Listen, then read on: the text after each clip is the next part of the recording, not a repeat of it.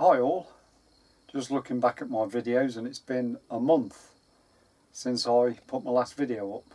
I've been extremely busy in the last 2 weeks at work trying to get the place ready for when people return to work, because most everybody except a handful of people where I work have been working from home for the last, I don't know, year and a half, whatever it's been.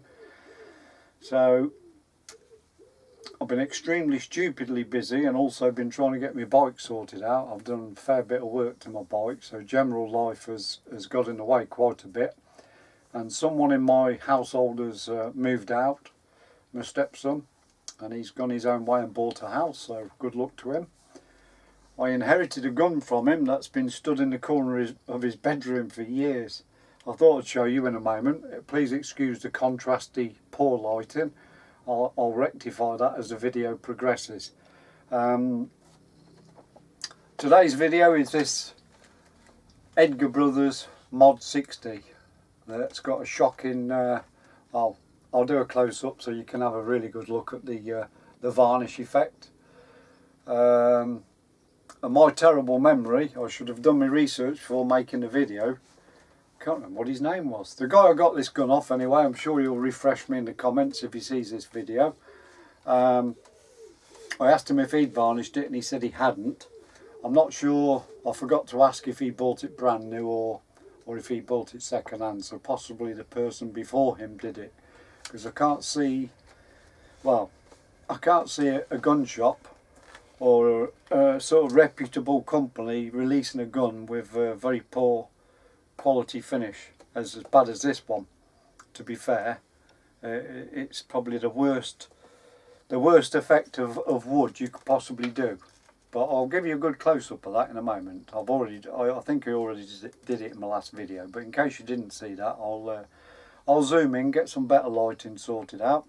So today's video, it'll be probably a two-parter. I'm going to take all the metalwork out from the stock, and then I've got various bits and bobs down here on the table that I will show you in a moment, and then start rubbing it down. And to be fair, I'm not experienced at doing this. I've only ever done one gun in my entire life, and that's when I was a little kid. I was about 13 and I had a pellet gun. I don't know, for whatever reason, it was a BSA. I think it had some nasty marks. I think the varnish and the wood finish was actually quite nice, but there's a couple of scraze marks down the stock. So I bought some sandpaper as a kid. I was only 12, 13, something like that. I'm not sure if it was a BSA Meteor or a BSA Super Meteor. I'm not sure. It's a long time ago. But I rubbed it all down, and I did a fantastic job of smoothing the gun off. And then I got some varnish what was a bit thick. It was stainer and varnish. I think it was made by Ronseal in a tin, like a paint tin. And the varnish was very thick, and I didn't have the brains in them days to thin it down, make it a bit more watery. So I painted it on, did the best job I could do, tried not to leave any brush marks, and it was heavily stained in places where it was coming out with the varnish, because it was varnish and stainer in the same tin. It wasn't a huge success, I must admit, but I did as best job as I could, which was still better than this gun. This is disgusting. So this will probably be in two parts. This video, I will fast forward the rubbing down section, so you know you're not left there watching somebody boringly rub a gun down. So I'll with the modern editing software and videography, I'll fast forward and put it in speed motion. So the next video will be actually staining the gun with the Tru Oil. So I'll show you the gun, a close-up of it, get some better lighting arranged in here, show you the bits and bobs I've got, and then I'll start taking the gun to pieces and start rubbing it down and speeding the video up so you don't have to sit here getting bored for a long time. And then also, in my last couple of videos I did say that I'd start doing some reviews on gun clubs.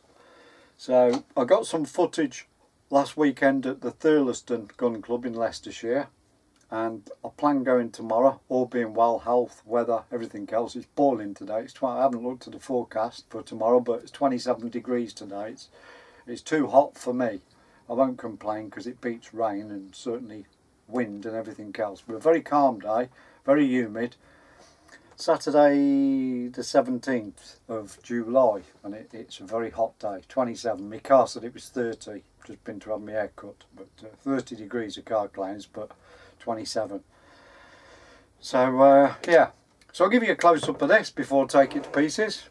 Fortunately, the metal work on this gun is quite respectable and quite good for a budget gun.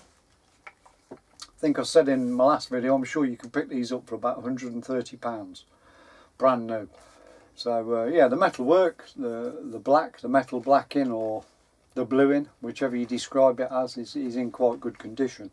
The power on this particular gun is very low. It's 7 feet-pounds through my chrony. So when I've improved the stock and all the woodwork, then the next plan of action is to try and take it to pieces and buy a new spring, and we'll see how we go. So we'll do a zoom in, should I say, in case you didn't see the wood finish on this gun. And I'll start taking it to pieces, switch cameras so you get a wider viewpoint, and speed the footage up. The bit on the end, which is hard plastic, which is very unusual because the butt end of the gun here is normally a hard or soft rubber. This one's like a horrible hard plastic. It feels horrible when you pull it into your shoulder. So I'm not going to take that off for the minute. I'm just going to rub the gun down with that on. I do intend replacing that either with an adjustable slide up and down type one, or a new piece of rubber, but either way that will go, so I'm not too fussed about taking it off at the moment. Fortunately I can leave the scope on because the gun is very accurate and the sights are set up, so to do today's job I can leave the scope on.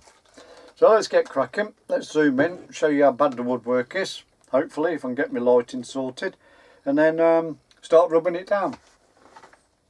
So for today's job, I won't be using this today, I'm just rubbing the gun down, but I thought I would show you. There's a Tru Oil. I think I paid £12.99 from somewhere on eBay. I'm not sure who the seller was. All I did was go on eBay, type in Tru Oil. A big list of about 10 different ones came up. I chose this one and then it came about 3 days later. So it says to get some steel wool. That I have got some. 00 steel wool. Now this is something I've not really had much experience at using. I've never had cause to use steel wool in my life, to be quite honest. My son says get some gloves on, Dad, because if you get any little fragments in your skin, it goes rusty if it penetrates your skin. So I've got a big bag full of that, 00 grade. I've got a 20 pack of sorted sandpaper. I paid £3 for that, and then a close-up of the gun. This is how bad it is, look, the finish. I don't know if the camera will actually show you this in its full glory of how bad it is, but it really is terrible. And then there's little air bubbles along the way. There's a lump there in the varnish. I don't know if we'll be picking it up. There's lots of ridges. It's quite bad. Quite bad. And the other side, I believe, it's got some dry spots as well, what look like it's actually not got any varnish on. But so whatever I do, really, hopefully I'll be improving it. I can't see me making the gun worse than it is. There's a festery piece at the end here. So, but it's got a nice grain in the wood. Now whether it'll be dark or is it beech, I presume it's beech wood, but here is a big festery piece at the end there. I'm sure you can see it. I'll zoom in. There's horrible festery piece, and it's a shame because the actual the bluing on the gun is quite good. It's just let down by this terrible varnish. I couldn't see a company releasing a gun with stock as bad as that. I really couldn't, but what do I know, it's a cheap budget gun. But as I say, the metal work on it is fantastic. So a diamond in the rough, that's what we'll call it. Diamond in the rough. Now then, I've got another gun, if I can remember where I've put it. It's in here somewhere. The gun you're seeing in front of you, I can't make out what all of the writing says, but it actually does say Westlake, made in China, and in this lighting I've walked outside and I held it in all different lighting, and I've even took a photo of it. I'll try and put on the screen, but it actually does say Westlake or Westlake. Westlake, I think it says. It says it there. So if anybody's got any info on one of these guns, it's a bit crude, it's definitely Chinese. You can see down there, look, that's how cheaply made the gun is. They haven't even bothered putting a plastic cap or anything on the end piece. You can see the trigger mechanism through the back end, but it's already got these included. One at this end, look, and it almost looks like brown paint with a bit of varnish over the top of it. Cheap and cheerful. I've left the dust on it. It is basically, my son had this gun about 18 years ago, I would imagine. He used it for a year or so, and then he gave it to my stepson, and my stepson put it in the corner of his bedroom where it stood for years, and he's just moved out and it was still in the corner of the bedroom. So it's still got the dust on it. Never used it. It's not been used in possibly 17 or 18 years. So I may be able to do some magic on this one, and we'll see how the Edgar Brothers gun turns out first, and then I could possibly do my magic on this and see how this one comes up. And no doubt this one will probably need a new spring, but it's worth doing. It's definitely worth doing. It's a little gun, what will you know, a teenager, as light as a feather. I can pick it up easily with one hand. It's still got its open sights on. So yeah. Right then, let's continue with the rubbing down process.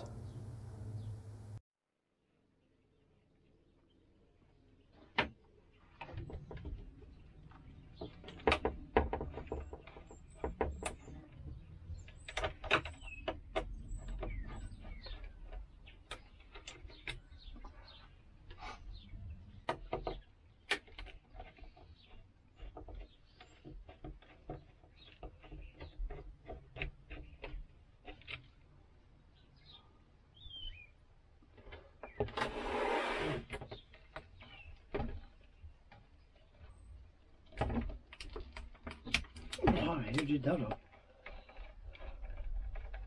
Arnold Schwarzenegger must have done that one.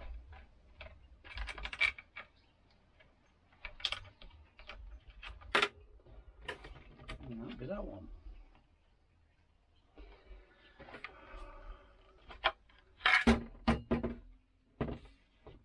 There it is. In all its glory.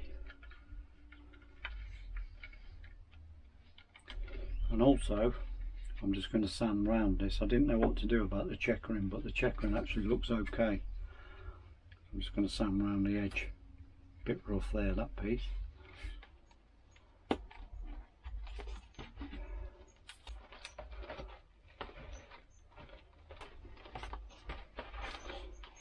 Everything seems to be made in China. Oh, what's that, 120, that will do. Start off with some 120.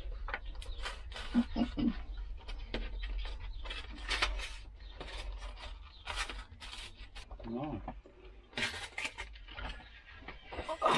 Move my tea.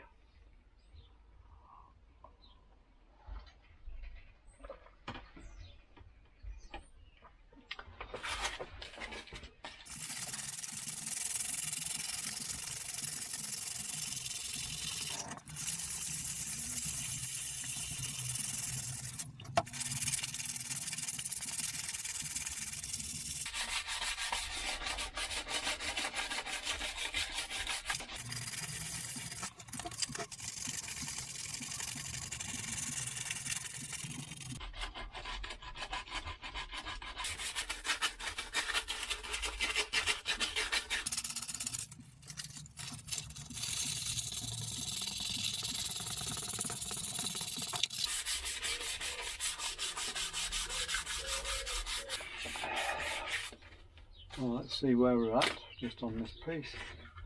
Let's get all the stuff off. It all looks like it's this place looks untidy, but I'm sort of in a fashion there where everything is. Alright, let's see how Let's get all the stuff out, all the powder.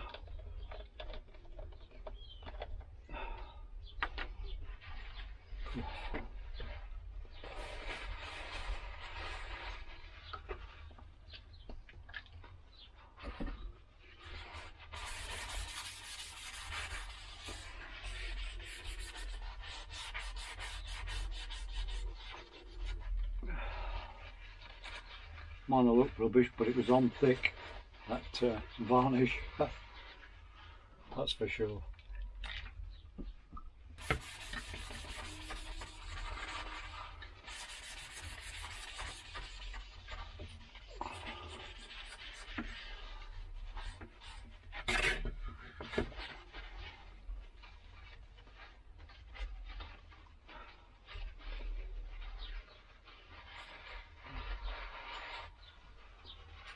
Oh, smells this white spirit.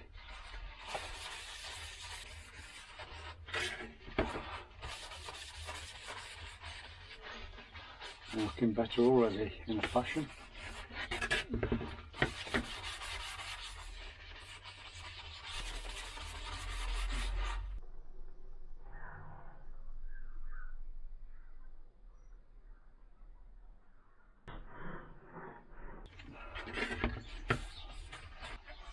So I'm going to keep going on the butt end of the stock. Still some shiny bits on there, some little bits. The odd little line of shine, as you want to call it.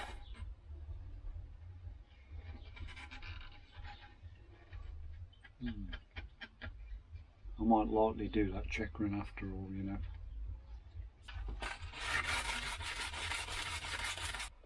It's hard in this heat, but very slowly getting there. Got the other side to start on, but whilst it may have not looked very good, it was definitely put on thick. So what I've done is I've altered my grade of sandpaper. I've gone for 60, which is more coarse, more rough, sorry, more rough. So I've gone from, I think I started at 120. It just seems to be taking forever, so I've gone down to 60, which is much more rough, and then I'll probably go to 100 when I've got it all looking even. I've got all the shiny bits off, then I'll continue it to the 100, and then 200 and 400, etc. But we're slowly getting there. Slowly. This bit's took ages there. Low spots where it's shiny. It was on really thick there at the end. It still is there. So it's going to take some serious rubbing. It's almost like it's been dipped in varnish as opposed to painted.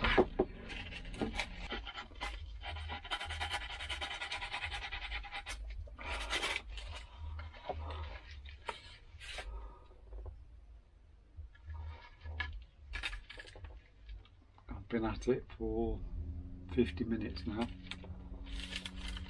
Still got that bit. That's terrible. Very bad. I've still got that, and then probably now about another hour and a half, I reckon, till it gets to the point where I can put my Tru Oil on it. It's slow progress. He who dares wins.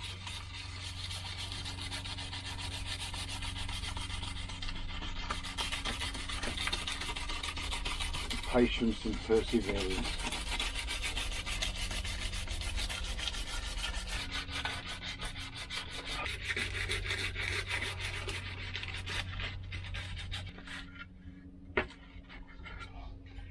Right then, I'm going to have a rest for about half an hour, so we'll call this video part 1.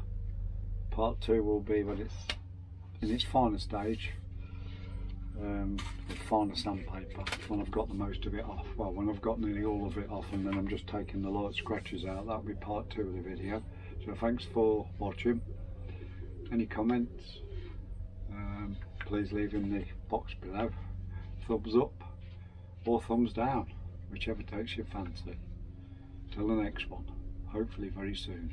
Thanks for watching.